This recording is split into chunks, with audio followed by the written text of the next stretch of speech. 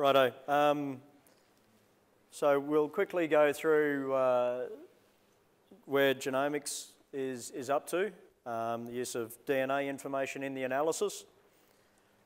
But I think it's always important just to come back before we do that to think about what is it that's driving rate of genetic progress within people's flocks.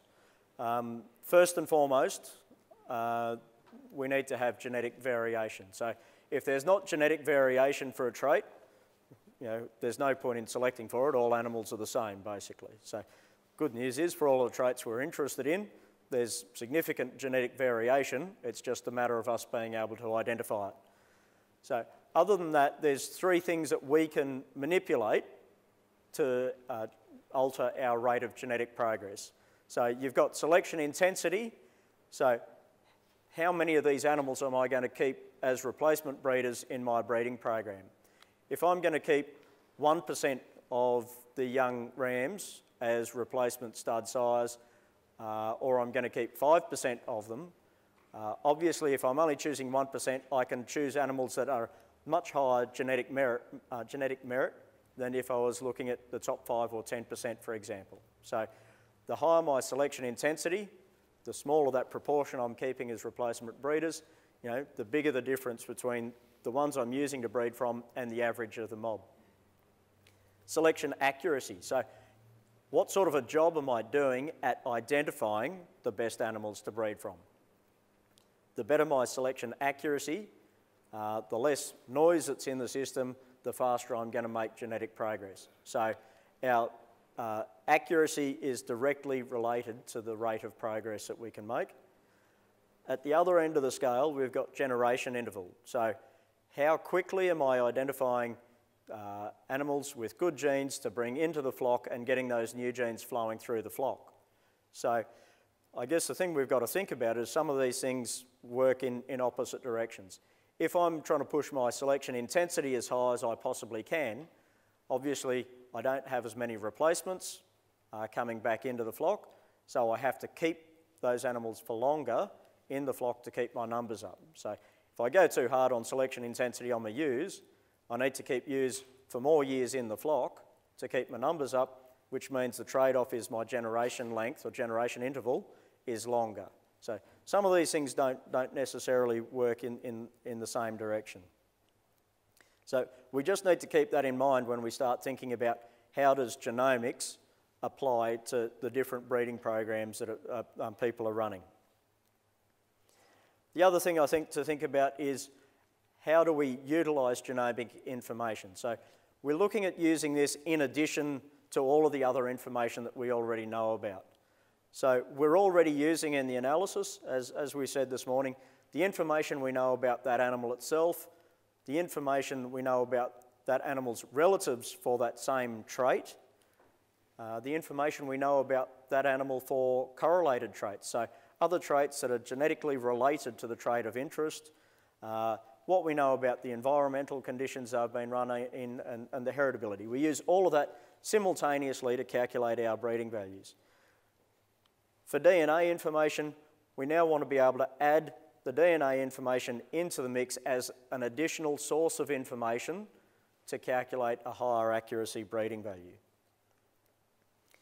So what's the aim for genomics? The aim is that we can simultaneously use all of this information, say our pedigree information, our performance measurements, and our genotypes, seamlessly to make informed decisions at the same time. So if you think about when DNA information first started getting used in the cattle industry in the US, you'd see sale catalogues that had their breeding values in there, and then they had 4 or 5 or 6 different DNA tests for different reasons listed there separately.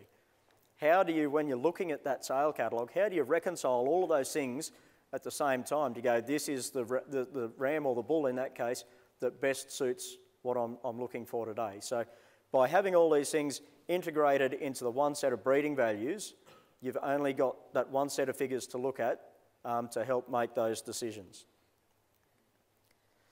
So where are the benefits? That depends a bit on what breed type, what breeding sort of program you're running.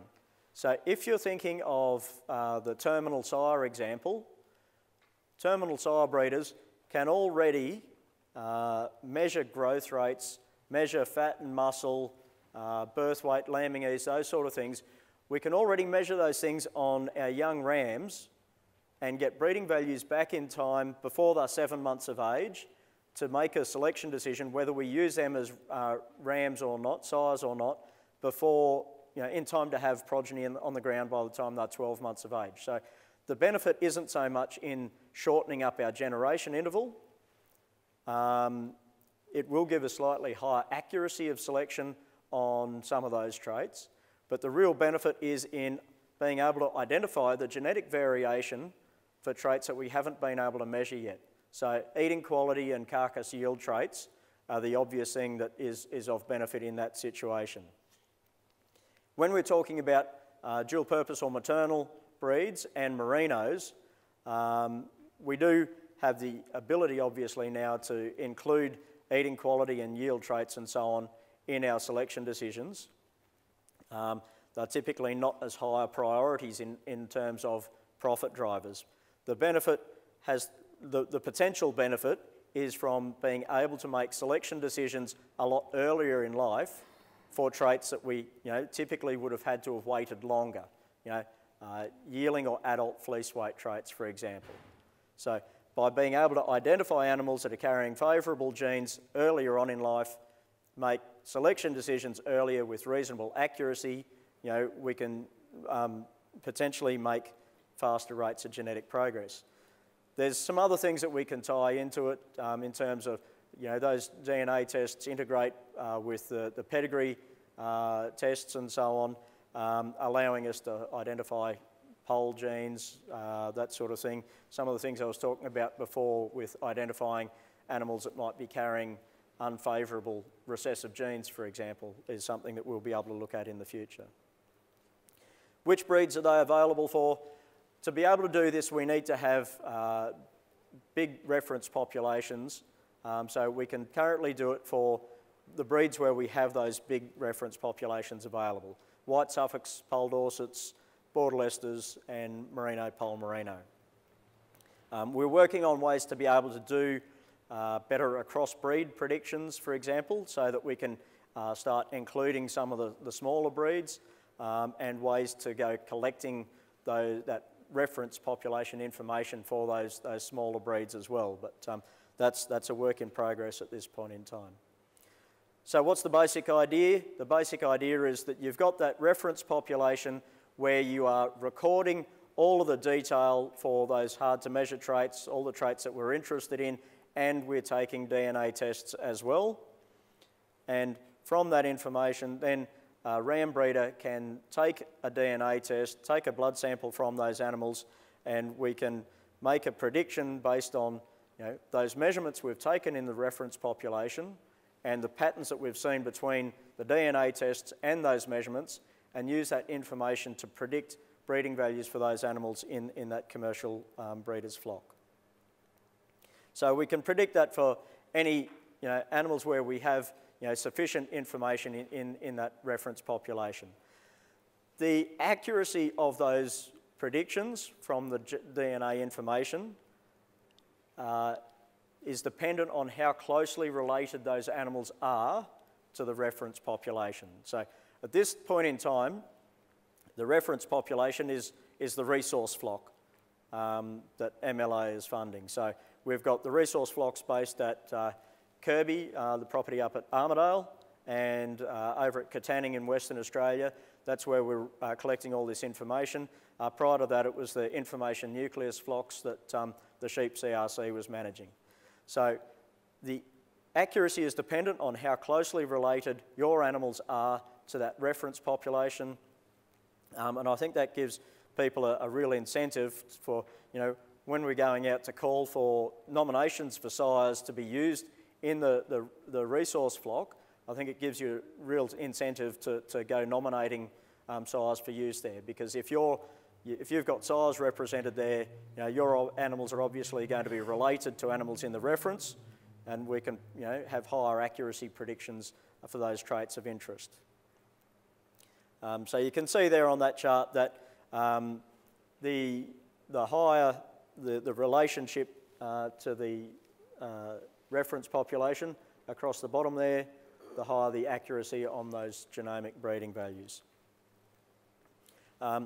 If you have animals that aren't related to the reference population, so if you say a strain of Merino that hasn't been particularly well represented there, we might struggle to get over that minimum accuracy requirement to report breeding values. But for most people, we should have a reasonable base level of accuracy. Where that's really going to apply is for, smaller breeds that aren't particularly closely related. Something like Dorpers. Dorpers are genomically quite different to other breeds. They haven't been represented particularly well in the resource flocks at this point in time because the research stations didn't want Dorpers on those places. So we're having to look at ways of running satellite flocks where we can collect that information and then make DNA testing available to those breeds. Over time, we will be changing from industry-run resource flocks to using more breeder information as part of the reference population to help with the accuracy of those predictions. So over time, as you guys collect information and take genotypes on your animals as well, that will become part of that reference population that is being used in the analysis. That's why we're working towards what's called a single-step analysis at this point in time.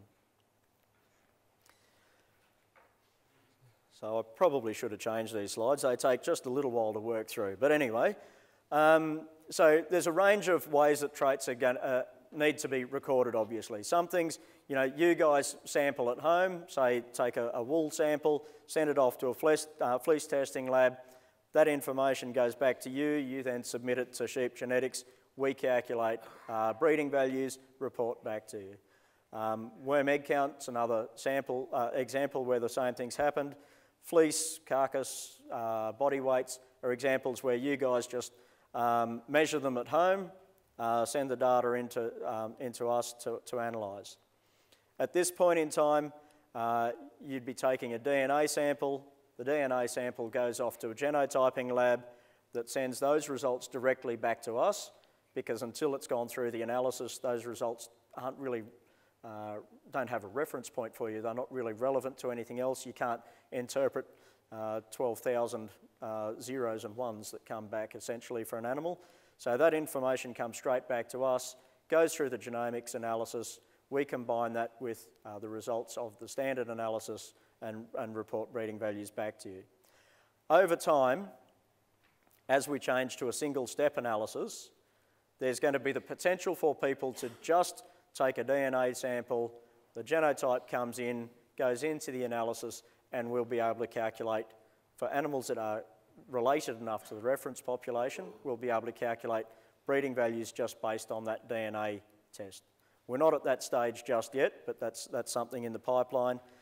But you will still have people who need to be recording all of the standard traits the way we have been up until now, and recording DNA tests so that we've got that reference population to work with. So at this point in time, as I briefly mentioned, we're using the phenotypic information or the performance you're recording at home, the pedigree information to calculate ASBVs. We're using the genotypes or DNA tests to calculate a genomic breeding value, and then combining those two with what's called a blended approach to give you one set of figures back.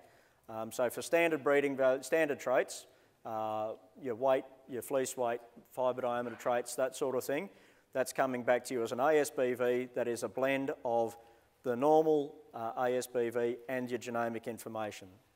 There are some that are getting reported back as a single-step trait or being reported back as a RBV, research breeding value, where we don't have other phenotypes or other performance measurements to blend that information with. So intramuscular fat, shear force, which is a measurement of tenderness, lean meat yield and so on, are coming back just as a single-step trait. So Ideally, hopefully over the next 12 months or so, it's still in research and development, so it might take longer than that, but we will be able to go to that single-step analysis where all of those sources of information are coming into the analysis in one go. We can calculate it all in the one analysis and deliver results back to people. And that's when we can start giving breeding values back just based on genotypes or DNA test information. So, as I said, at the moment, we're running a blended approach, but there are some traits, those single-step traits, new traits like eating quality traits and so on, that are essentially a single-step trait already. So what is currently possible is that we could currently go reporting back just that set of traits to people who aren't currently recording data and sending it into sheep genetics. So we would like to run a single-step genotyping project at the moment to start testing the waters. So if there are people who aren't currently sheep genetics members who are interested in those traits, lean meat yield, shear force, intramuscular fat, what else have we got? Dressing percentage, carcass weight, carcass fat, carcass eye muscle depth. You know, we can potentially get a 12K test from those people, analyse that information, and send back breeding values just for those traits to them. And we could run that as a 12-month project to see how that would work in the future as we move to a full single-step analysis.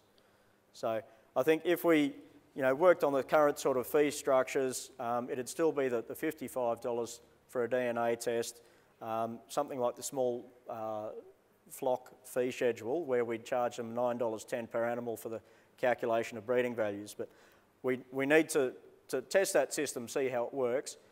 We do know that over time that cost structure would have to change because those people need to pay their share basically of maintaining that reference population as well. So, but it's something we're interested in being able to roll out, see whether there are breeders out there that would be interested in just using that DNA test information, how the pipeline would work, and then how we value that to go out to industry over the next few years.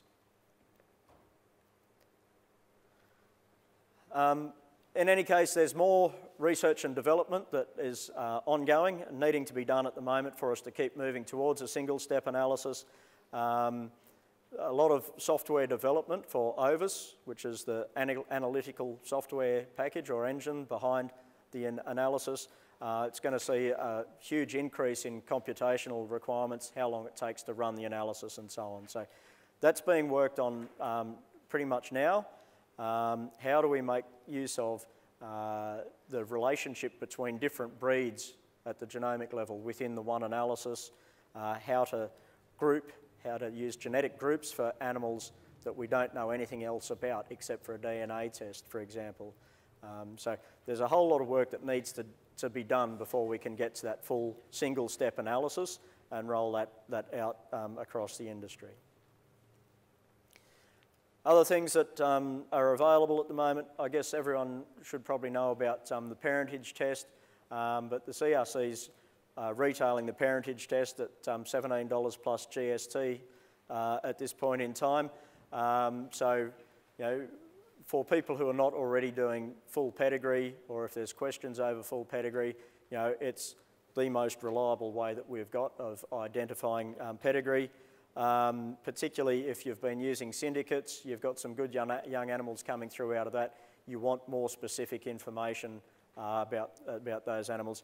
There are a few commercial people using it for things like identifying black lambs. If you've got a few black lambs coming through in the flock and you DNA test them and DNA test the sire team that you've been using, you can start working out, well, this fella is the sire of those black lambs. Just with the way the black gene or agouti gene is inherited, it's been very difficult to try and come up with a DNA test that identifies which animals are carrying those genes. So the best way at this point in time is to use the parentage test to identify them. Righto, so I've already said the parentage poll test, $17. The 12K test that we're using at the moment, the CRC is still retailing that at $50 plus GST, so $55. What had previously been used, the 50K test, it's pretty much being used just in the R&D sort of field, in the resource flock and so on. But they are looking at new tools in the R&D field, 600 or 700K tests, so looking at 600,000 or 700,000 locations on the DNA to try and look at, and full sequencing, to look at how we might be able to do better across breed predictions for smaller breeds and so on, but also identifying better SNPs or locations on the DNA to look at for our standard tests to get higher accuracies on those predictions. So as I said briefly, but a bit more detail, the required resources to keep going with making genomic breeding values available to people, first and foremost, is maintaining that reference population. So as I said, over time, that's going to have to change from being industry-funded reference populations or resource flocks out more to being run in industry in breeders' flocks. Covering the costs of sample handling, database management, that sort of thing, but also additional training and extension. There's been a bit of work going on looking at benefit cost sort of analysis and tools for you guys to say, what am I better off doing? Spending more time and money measuring traits or using DNA tests to help cut down that workload and identify which animals might be the better ones. So ongoing work there, and no doubt a whole heap of other research and development as well. The question still to answer is, how does that get commercialised once the CRC is no longer operating in that space, and what sort of businesses might want to take it over? How do we value, or how do we cover the costs of running resource flocks? And how do people who are only using genotype data manage to pay their fair share of what the overall evaluation would cost? So I guess the summary is that genomic tests give us more information to calculate breeding values. We can do it earlier in life and with reasonable accuracies. It requires a reference population to be maintained because the genes in the population change over time, so we've got to maintain those reference populations. But I think it's important for people to just stop and think about it. Where is the benefit for my breeding program, my operation? Because different enterprises, there's a different sort of reason why it might be useful to you. So, but more work still required on single-step analysis and how it's all going to be valued. So I think Will must have spoken quicker that session because I finished a few minutes ahead of schedule. Do we have any questions? We do a bunch of genomic tests on rams and say they're all by one particular sire. Will that help the accuracies on the other rams in that particular group? While we're running on a blended approach in the analysis, no. Once we're running on a single-step analysis, if you DNA test some animals and we can identify the relationship between them and others that are in the flock, then yeah, because of those relationships and the fact that we use information from all known relatives, yes, that will have an impact on the accuracy for other animals. That won't happen until we're on a full single-step analysis. What about if you're using a particular ram that's genomics tested? Does that help the accuracy of his progeny? Again, once we're on a single-step analysis, yes, it will. So blended approach has its limitations. That's where we're at the moment. It's been the most practical way of us managing to roll this technology out. But that's why we're working on a single-step analysis where all of that information gets used simultaneously, so that if we have got sires that have been used, for example, we can use that information to calculate for higher accuracy information for progeny and so on than we would have had access to before now. Hamish, can you just enlarge on the SD test, the 12K test for the $50 per animal, is that correct? Yeah, so that's SD means standard density, which is what they're calling, it's currently 12K, so 12,000 SNPs or locations on the DNA that we're looking at. So it's still being retailed basically by the sheep CRC, so they're still, it's pretty much break-even sort of costing. So if a commercial company took it over and were wanting to make a profit on you know, their investment, basically, I think it'd be a higher level than that. Okay, so what are you getting back? What information are you getting back? Yep. So that test goes into the evaluation. It is contributing to a lot of your standard breeding values will have higher accuracy because of it. So birth weight, weaning weight, post-weaning weight, fat and muscle depth. In merino context, fleece weight, fibre diameter and so on. In terms of the single step traits, we've got intramuscular fat, shear force, which is your measurement of tenderness, lean meat yield, dressing percentage. There's 7 carcass traits that we haven't had access to before. There are some other things that we're still working on, getting high enough accuracies for them to be able to be reported from the DNA information. So number of lambs weaned is one thing that we're still needing to collect more information in our reference population so we can report that, and worm egg count.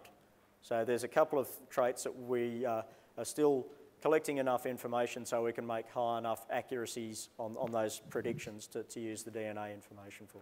Okay, and the other thing I want to just ask is, can you just, do you mind just reviewing the selection intensity?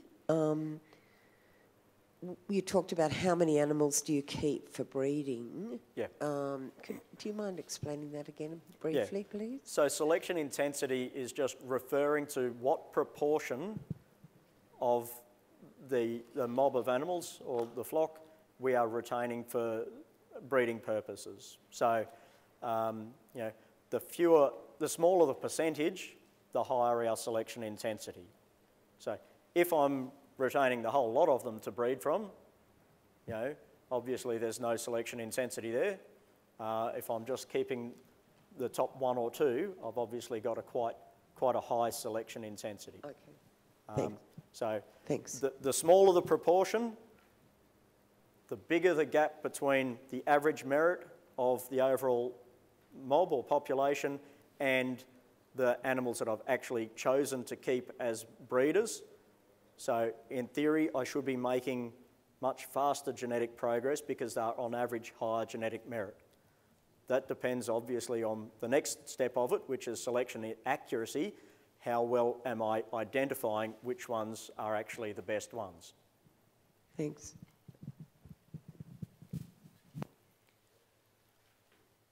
Righto. How are we going? We're all good? Righto. What are we up to then, Karis? That's time for another cup of coffee. There's a few people nodding off, so won't hurt.